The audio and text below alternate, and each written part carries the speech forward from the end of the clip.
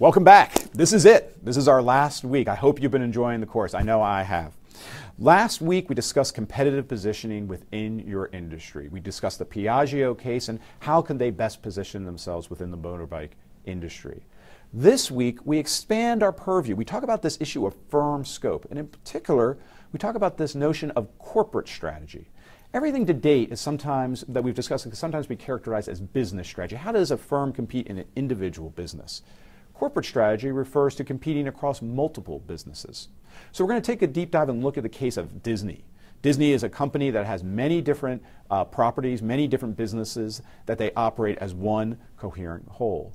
We'll introduce a tool called diversification matrices as a way to get our hands around that portfolio of businesses Disney holds.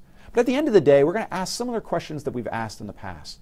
What's the industry structure? Is this an attractive industry? What's the competitive advantage that maybe Disney has in that market? Then we're going to add an additional question is, how do these businesses add value to one another?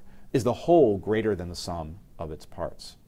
Now, this is our last week. Your final reports, your strategic analyses are due at the end of this week. So clearly, hopefully you've been working on them to date, but now it's time to get those completed here.